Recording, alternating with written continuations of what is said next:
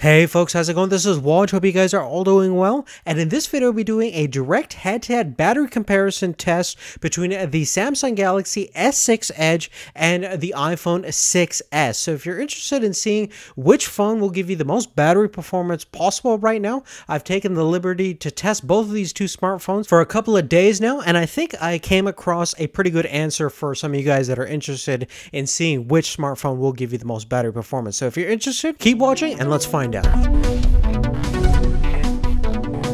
Now, looking at the core specifications on the new iPhone 6s, the battery capacity has actually been lowered from the previous generation iPhone 6 to about 15 milliamp hours, and Apple claims that that shouldn't really affect battery performance at all. In fact, they say that the new iPhone 6s should actually have better battery life thanks to the hardware and software optimizations of the new platform. Now, in terms of the charge time, it takes about 140 minutes to get from 0 to 100% charge, and it has no wireless or official fast charging capabilities like we see on the GS6. Now, the GS6 Edge actually has a little bit bigger battery life than the standard Samsung Galaxy S6 by 50 milliamp hours, so you're looking at about 2600 milliamp hours, and it takes about 68 minutes to go to 0 to 100% thanks to its fast charging capabilities. And as we mentioned before, you have wireless charging capabilities for both PMA and Qi standards. Now, typically the first thing that I like to do to test out the battery is just do a couple of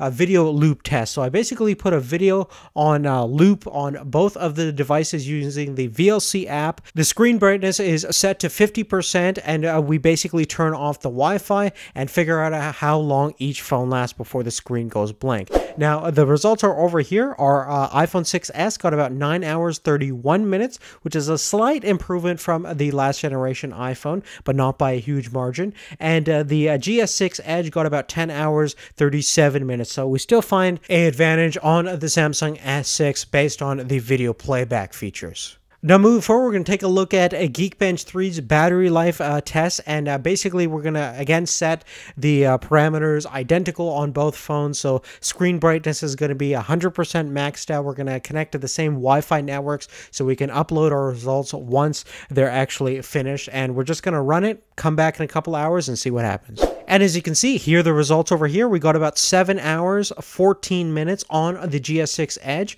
and the iPhone 6s got about 3 hours 27 minutes. So a pretty big discrepancy between these two. The poor old iPhone 6s has a really hard time with this benchmark, but luckily when it comes to everyday real world use, the 6s is definitely up there with what you expected from the previous generation, with perhaps a 5 to 10% boost in terms of battery performance. Based on my personal experience after a couple of days of using the iPhone 6s, I got about 14 hours of use, and based on very similar usage habits, I got about 15 hours comparatively on my Samsung Galaxy S6 Edge. So at this point, I do have to say that the iPhone 6s is kind of disappointing when it comes to the battery performance. Not really a huge difference from the previous generation iPhone 6 that a lot of people actually struggled with, especially if they're heavy-duty users. They use their phone on a very consistent basis, which most people do these days. And unless you're charging the phone on a fairly consistent basis, you're going to have a hard time with the iPhone 6s to get throughout the day, especially if you're a heavy-duty user. Now, for those of you guys curious on how the iPhone 6s Plus did on the exact same tests,